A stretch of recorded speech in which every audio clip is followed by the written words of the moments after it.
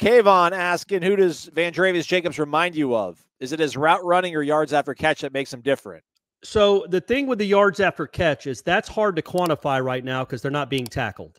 He certainly looks to have the wiggle and the speed and the quickness to make people miss. But man, the route running and just the smoothness, and I think we've said this a few times. I've compared the situations, but him specifically, I see some Rashad in him. The smoothness coming out of breaks.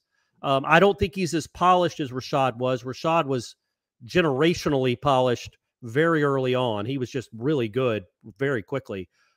He was kind of ready-made when he got here, honestly. But I think he's got some of that in him. He's really smooth coming out of those breaks, man. He's really smooth. Yeah. And that burst. He's got that extra burst that I don't know that anybody else on the team has. On the offensive side of the ball, anyway. Yeah, I can't think of like a comp comes straight to mind with him, but I mean, for right now, it definitely is the route running. I mean, he's getting open, man. I didn't see him drop it today, but I take Corey's word for it. I'm trying to get the video uploaded of practice for you folks, so I'm not able to watch everything that's going on. I thought 7-on-7, 11-on-11, he did all right. Maybe he did. He dropped a pass in one-on-ones, and then he dropped a fourth down pass in one of their drills, which the referee called it complete, but Norvell. And we all saw it. It was incomplete. Norvell waved it incomplete. So Norvell was right there watching it, so he saw it. And it was funny. There was a play in 7-on-7 red zone. I'd say the ball was at like the 8-yard line. He catches a shallow cross and just does what he does. He hits full speed very quickly, makes a run to the pylon, and I think he gets in for a touchdown.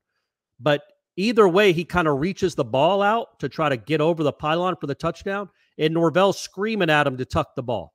So, again, even when he does something well, I think the head coach stays on him and really wants him to pay attention to the finer details and just wants to stay on him and make him uncomfortable because I think the head coach realizes they have somebody they don't want to get comfortable because they're going to need him in September and October and November. I just think he's a part of their plans, man. Greg Turner, how do Omar Graham and DeMarco Ward look? So Graham's been pretty good for the spring, but I thought DeMarco Ward, in my opinion, had his best day today. He made a couple of flash plays. He had an interception last week, but today he had a really good run fit on a cutback. Rodney Hill sped to the right, and then there was a crease, and he cuts back to the left. And it's Rodney Hill, man. He can go. And it's the way it's set up, you're like, oh, this is going to be a cutback, and this is going to be wide open for a 60-yard run. And no, 31's right there waiting for him. A really good read for him to kind of go along and then stop, see what Hill's going to do. That's some natural instinctual stuff that is good to see for a kid that, obviously wasn't a 5-star super duper recruit. That was a good look. I've liked what I've seen from him. He also had a tackle for loss a few minutes after that. Now he's obviously not running with the ones a lot of the time. So you're not seeing him against the best lineman that Florida State has to offer. But I think DeMarco might be a player, man. We'll see. But so far, so good. He has not looked out of place at all. I think he's looked pretty good. Yeah, I didn't have very high expectations for him, especially year one this early. But, he's one of the guys that Norvell said that they just trust their evaluation on, and he's had a pretty solid day today. And he's had a couple moments in previous practices where we're like, all right, he's not out of place. Like he's kind of fitting in nicely here. So, makes you excited for what he could possibly be. And to Corey's point as well, yeah, I think Omar's had he's been out there a lot. He's had a lot of reps, and he's done all right. So those guys, 3-star linebackers, they might end up being part of your core moving forward after Bethune and Deloach. And DJ Lundy, too, now. DJ Lundy's had he wears number 10 now. It just looks better on him. He looks faster and sleeker. But, yeah, man, I think he's had a pretty good spring, too. He's definitely he's certainly better than he was 2 and 3 years ago. Our guy Kyle, get down or lay down. Spring is upon us. Do you see yourselves having a sports spring fling with any of these new to the program players? That being that you're interested and want to see more, but you're not ready to commit. So we like them. There's something brewing. There's some chemistry there, but I don't know if she's the one kind of thing. Yeah, well, is that what this is asking? Yeah. Aslan, you go first. You have more history with that than I do. Hey. I dive in pretty quickly. Yeah. I don't know. I'm trying to think.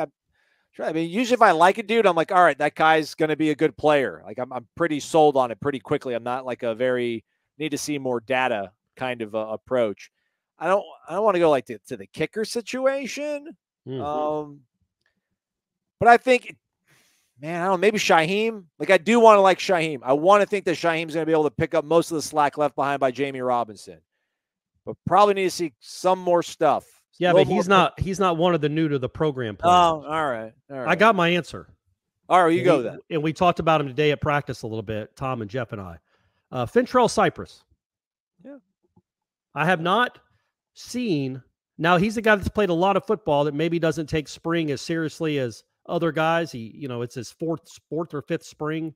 He's played a ton of college football. He knows, the sport and the conference, but has not had a great spring. And yeah, I would like to see. I think he's going to be good. I think he's going to start. Obviously, he has the potential to be very good. He's proven he's good, but he has not proven it to me over the last 5 weeks. So I'd like to see. So I'm not ready to commit to Fentrell Cypress yet.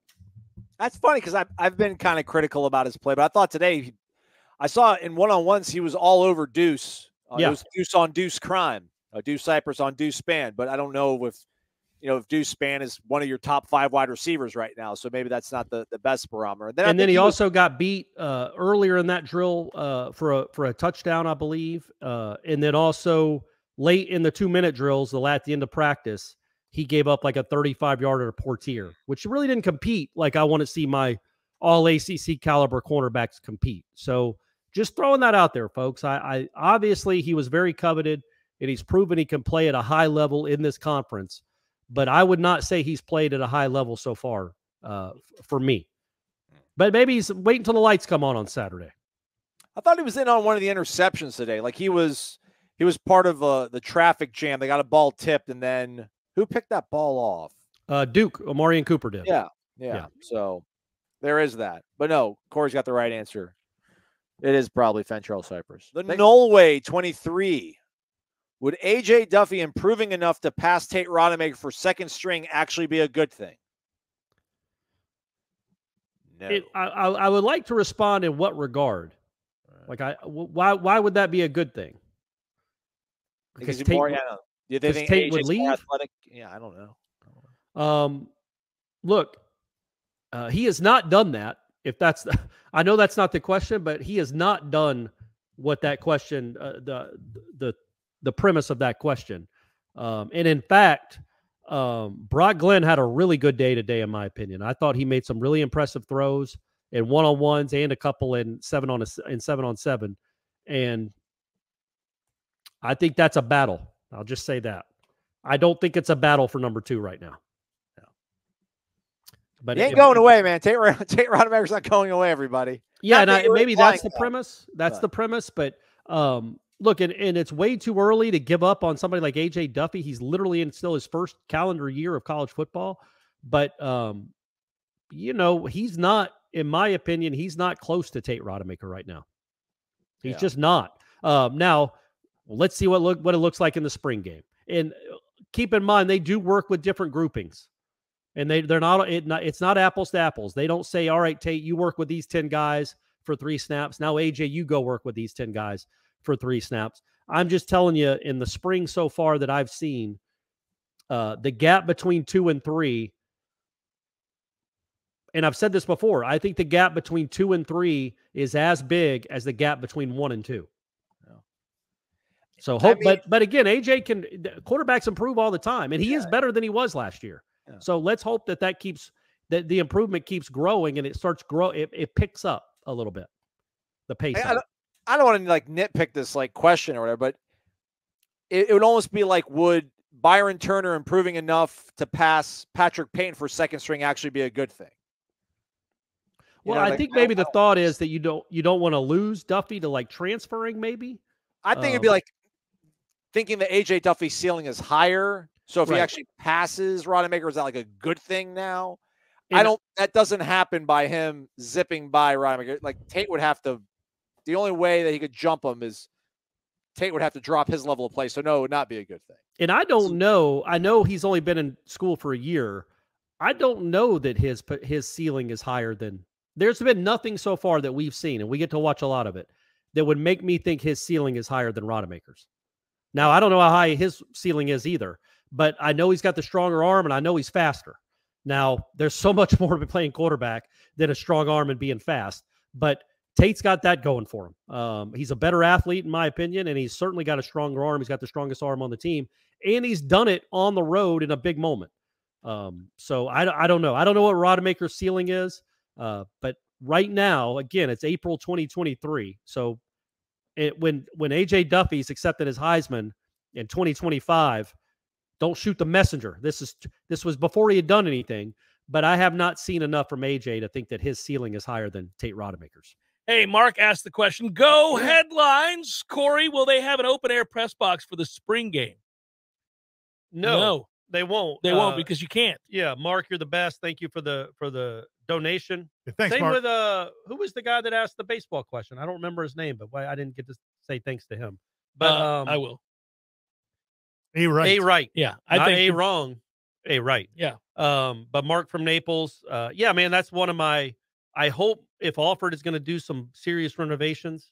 I'm with you on that. Oh yeah, well, it's going to be open. It's also going to be in the corner. Well, that's like we're going to lose the. Is that right? Yeah, you're Oh, right. I'm sure, man. There's that's not what you do. No stadium that's been renovated in the last 20 years has put the media anywhere near the 50-yard line. They have those 1974 suites across the way from the press box that they could do something with. I'm sure they're going to be sold too. Right, we're going to be like in Gainesville. We're going to be in the corner. Also wants to know if we're going to handle LSU comfortably or will it be a street fight? It'll be a street fight. LSU's good. That's going to be a great game. Both teams will take that game very seriously. Both teams got a lot better after that game last year. Simultaneously, both kicking ass from that point forward. Really, we didn't know how good that win was at the time. Yeah, and I just think that game's going to be awesome. I really think that if you're a Florida State fan, I think you're going to be nervous in the fourth quarter. Not in a bad way. It's just that I think it's going to be that kind of close. You can't be more nervous than you were in the final 30 seconds. Yeah, but that was weird because you were really comfortable for a lot of that game until they fell to pieces in the fourth quarter. If you don't fumble on the inch line, you blow LSU out. We thought we were going to be calling for a new coach. Yeah, that was tough, man. And he knew it too. That's why he celebrated like they won the Super Bowl. Shaheem Brown, man. Him and Shaheem, he needs to there needs to be an NIL deal. I think he just jogs past him and gives him $100 every now and again. just thinking about you today, Shaheem. Yeah. I got an $8 million contract in large part because of your right hand. Yeah. So here you go. But I mean, seriously, I think that both teams are going to want to win. Everybody wants to win every game, but I think that will be an intense game. And they're both equipped to do something about it. They both have talented mobile quarterbacks. They both have really physical offensive and defensive lines. They both have skill players that are going to go on to the league. That game will be one of the more entertaining games of the season. LSU probably has the best player on the field in that Perkins kid. Yeah, he's a stud. But Florida State has. There's a lot of NFL guys. I was going to say there's some dudes over here. And Florida State's got some real NFL guys, and Florida State might have the best offense. Probably will have the best offense that LSU sees all season, I would think. Marcus has added to the chat and contribution. Gents, I just want to wish you a great day. Maybe ask what the worst case scenario is for the season and how we get there. Number 13, injury is the only path. Hey, man, come on, Marcus. We appreciate that, but let's not throw that out in the ether. Yeah, don't put that out there in the universe. Yeah. Don't you put that on us, Ricky Bobby. I would say, yeah, if he got hurt, I mean, hell, that's a problem. Schedule's still light enough they win 10 games, even without him, I think. But I don't know about that. Oh, I do. I think that you can accidentally win 9. You'd lose to Clemson. Yeah, you could get there. Yeah, you could get there. Oh, you could get there. I just wouldn't say it's an absolute. No, I'm not saying it's an absolute, but you'd likely win 10 games. You're going to beat the bejesus out of several teams. Just handing the ball off with this offensive line and that back. Yeah, listen, you wouldn't ask Tate to do too much. I guess if you have, again, I mean, that's true with any team, Marcus, to be fair. Let's say you lose worst case scenario and without being doomsday. You lose a squeaker, which could easily happen to LSU. That could be a toss-up game. You lose on the road to Clemson at night. If you lose those 2 games in the first month, it could affect a lot of things about the team. Yep. Yeah. And then all of a sudden, you're 21st in the country and your expectations that were so high. They're shot. Yes. And then how do you respond? Well, and that's something that, and Ira, we brought this up before. We all watch it, and we've seen it at FSU before when FSU was great. But when you're a perennial power, and your goal is to compete for and play in national championship games or the college football playoff these days, if that is stripped from you, the ability to do that is taken from you early in a season, we see teams go drastically different directions. You know, guys will just go through the motions and they get beat on a random Saturday against somebody who it means a lot more to because they already had an upset loss in the season and the chance for them to play in the aforementioned national championship game is gone. Guys will go through the motions. It does happen when that is your one and only goal. And I'm not saying that's the case for this team, but I'm saying they do expect to be in the conference championship. Yeah. They do expect to win 10 or more games. They do expect to be in the national conversation. If you lose 2 of your first 4 games and the only 2 good teams you play you lose to, you're right. You may have to face that reality. Like, can I get this team up for the rest of the games? The other thing, and this was brought to me by somebody that I think we've even talked about it before, but it was brought to me by somebody at practice the other day, a high school football coach who I know. He pointed out just, as playing devil's advocate, that you got all these guys back, and that's awesome. But what we just saw with North Carolina basketball, that just because you get everybody back doesn't mean everything else stays the same. And that's not to say that we don't expect that. I don't think it's going to happen. I think this team is still hungry. It's a different world than North Carolina basketball. And you're not talking about 5 guys, you're talking about a whole football team. Right. But that's one thing. Again, if you're things to guard against is that kind of a scenario. You would also hope, though, that getting to the Final Four and being a couple minutes from the national championship is different than played in the Cheez-It Bowl. You would think. You would hope that. And also, even if you lose to Clemson, you lose those first 2 games in September, you still can win the ACC championship, which hasn't been done here in almost a decade. Yeah, man, but that's going to take a hell of a pep talk. I mean, I don't know, really. You would like to not think that, Corey, but I think they believe they're a playoff team. Yes.